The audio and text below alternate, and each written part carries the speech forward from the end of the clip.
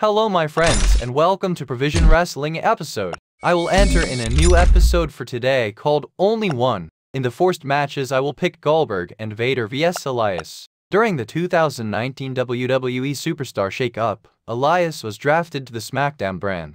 Just before Elias was to have a musical performance, he was interrupted and attacked by Roman Reigns, who was also making his SmackDown debut. 62 the following week, Shane McMahon challenged Reigns to a fight for attacking his father. Reigns came out and was attacked from behind by Elias, who assisted McMahon in beating up Reigns. Elias then challenged Reigns to a match at Money in the Bank, and Reigns accepted. At the event, Elias was defeated by Reigns in 8 seconds. 63 on the May 28 episode of SmackDown Live, Elias pinned R-Truth with the help of McMahon and Drew McIntyre, winning the 24/7 championship, his first title in WWE. He lost the title in the same night against R-Truth, after a tag team match that also involved Roman Reigns and Drew McIntyre. R-Truth pinned him after the match with the help of Roman Reigns. As WWE continues to deal with all of the changes being brought about by the ongoing coronavirus epidemic, the company may have just lost one of its top stars for the foreseeable future.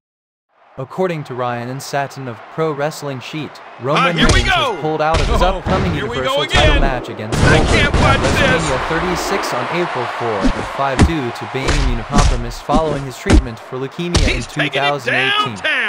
It is wise for the big dog to consider his health above all else at a time like this, and WWE just has to figure out how to replace him with less than 2 weeks before the biggest pay-per-view of the year. With Goldberg holding the Universal Championship, canceling the match seems unlikely. Management has to decide if it wants to leave him an easy target or pick someone who will bring the belt back to SmackDown. Let's look at the best option to replace Reigns in his match against Goldberg for both scenarios. With WWE making changes to the WrestleMania card with each passing day, it's possible one bout might be sacrificed in order to service a bigger match. Baron Corbin is currently scheduled to face Elias, but that is not a feud WWE is relying on to bring in viewers, and it hasn't been building for months. Their showdown can easily happen on a random episode of SmackDown. Having a WWE title match is more important, and the Lone Wolf is the perfect choice if the company wants to hand Goldberg an easy victory.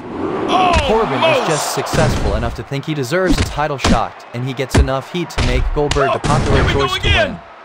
This might not be the WrestleMania match we want, but it would serve its purpose. Another superstar who currently finds himself without a spot on the WrestleMania card is Robert Roode. If WWE puts Ziggler into the match with Otis, it would free up his partner to get a title shot. Roode is not being pushed in a way that would suggest WWE would consider putting SmackDown's top title on him right now, so this would be another easy hurdle for Goldberg to clear.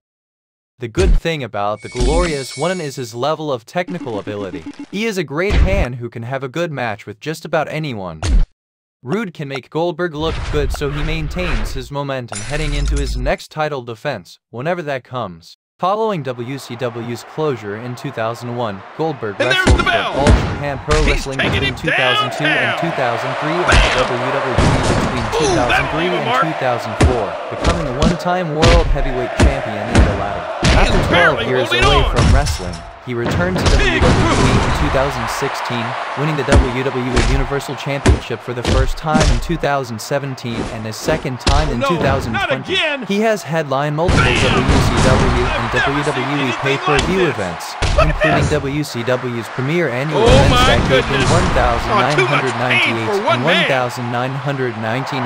He headlined the WWE Hall of Fame in 2018 and is a 5-time world champion in his career between WWE and WCW, with WWE counting his world title win as 1,999 Halloween Havoc.